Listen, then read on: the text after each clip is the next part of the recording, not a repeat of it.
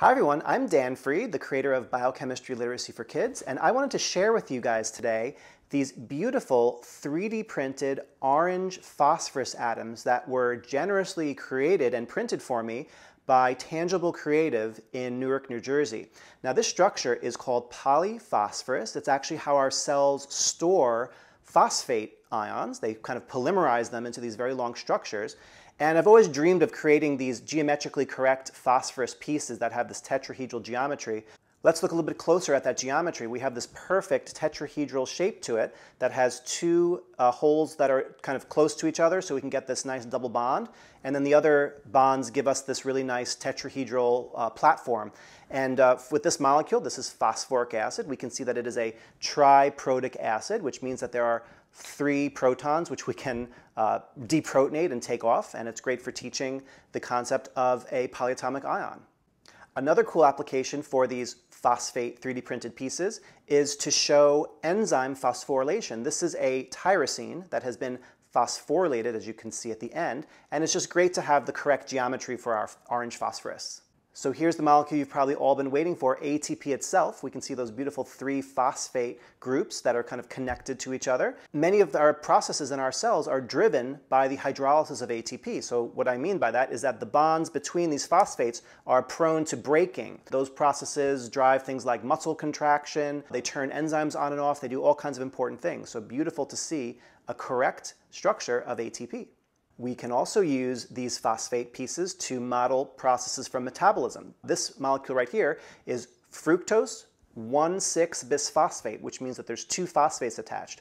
Why are the phosphates so important? Well, again, the negative charge from the lone pair electrons on those oxygens of the phosphates repel each other. And this allows the cell to break these molecules apart into 2 pieces. That's the glycolysis itself, where we actually break the sugar in half. That's what glycolysis means. So really beautiful to see correct geometry on our phosphate groups.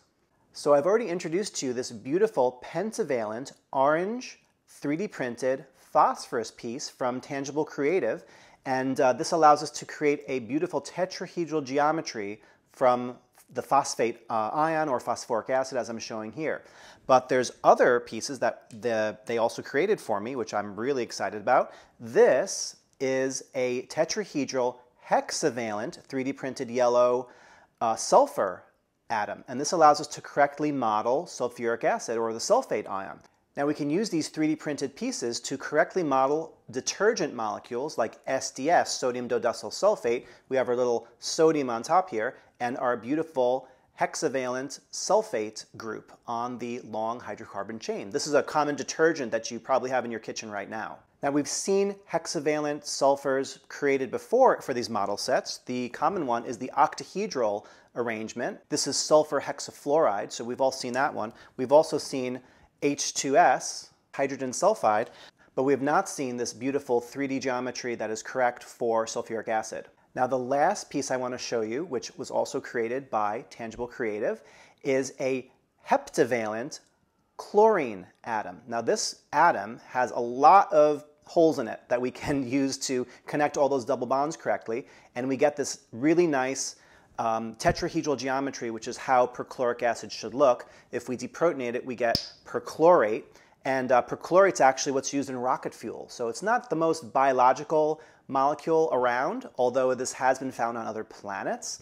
It's probably not going to be very helpful for living things, but it's still really important to see that trend that we can go from a tetrahedral phosphoric acid to a tetrahedral sulfuric acid to a tetrahedral perchloric acid. So it's really beautiful to see that set that's 3D printed. So I hope that you check out Tangible Creative because they can create amazing things. And I'm, again, very grateful to what they've done. And we're going to be using these molecules in all kinds of educational programs in the future.